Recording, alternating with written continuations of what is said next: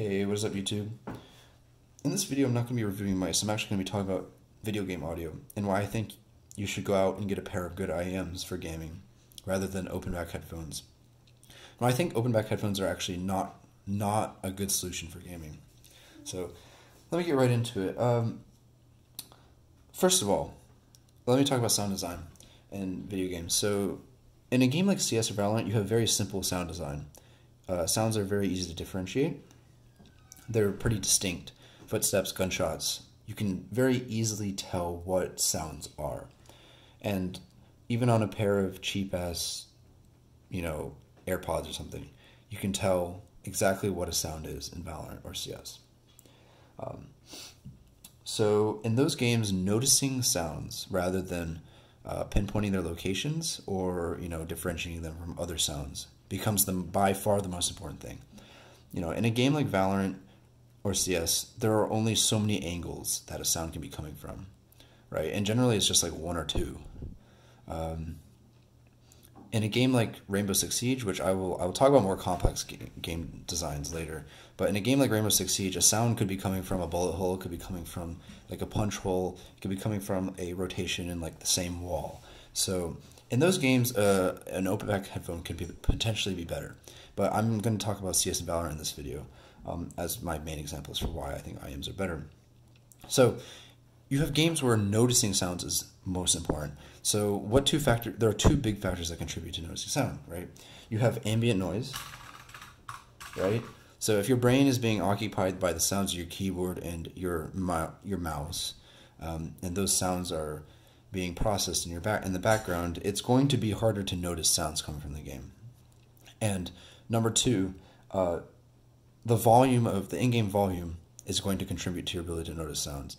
These are both pretty related. I'm not a psychologist. I don't really know this stuff, but they may be the same points. Whatever, it doesn't matter. And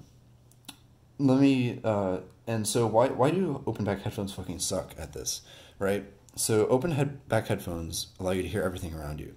Unless you're in a very quiet room, the ambient noise is always going to be a problem with open back headphones. And the clacking of your keyboard, the clicking of your mouse, they're all going to contribute negatively to your ability to perceive sounds. And there's another thing as well. When the ambient noise level is higher, you have to boost the volume of your transducer higher as well. So with an open back headphone, there's a way higher potential that you are listening at an unsafe volume if you live in a space that has a reasonably high ambient noise, because you have to boost the volume of your headphone in order to be able to notice sounds in game. IEMs get rid of that issue. They isolate, right? So you cut down on the ambient noise, therefore you can listen at a safer level, and you can even listen at a higher level compared to headphones before you reach that maximum threshold, that safe threshold for hearing. Which means that with IEMs, you can actually gain an advantage over open back headphones without destroying your ears. So when it comes to noticing sounds, IEMs are just hands down better than open backs, any open back in existence, right? So that's noticing sounds. Obviously, we have to talk about locating sounds, and that's when imaging comes into play, right?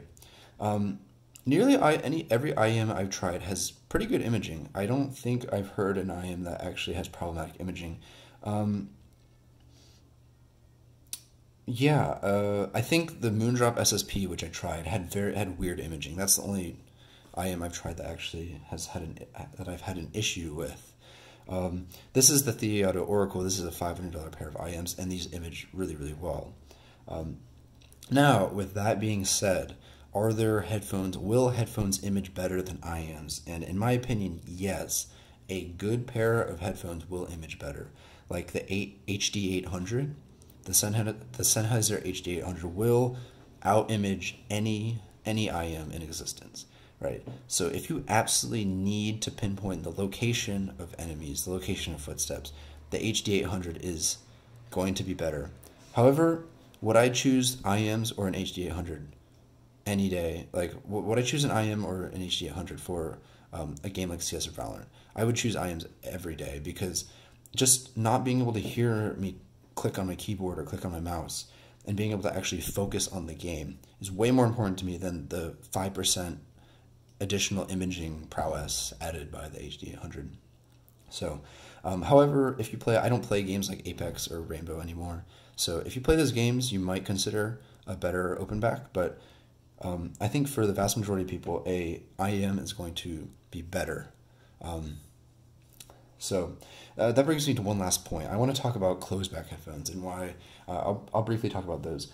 Closed back headphones are problematic, and the reason why they're problematic is that I don't think there's really a single good, well-tuned closed back headphone that is available for a reasonable price. In the budget region, you can get the Moondrop Aria for $79. For $300, you can get the Moondrop Blessing 2. I'm not a Moondrop show, by the way, but maybe I am. And for $500, you can get the Oracle, right? As far as closed backs are concerned, I can't think of a single really good closed back. The DT770 is tuned like shit. Cheap closed backs like the Superlux 668B they sound like shit. And they generally don't image as well as IEMs.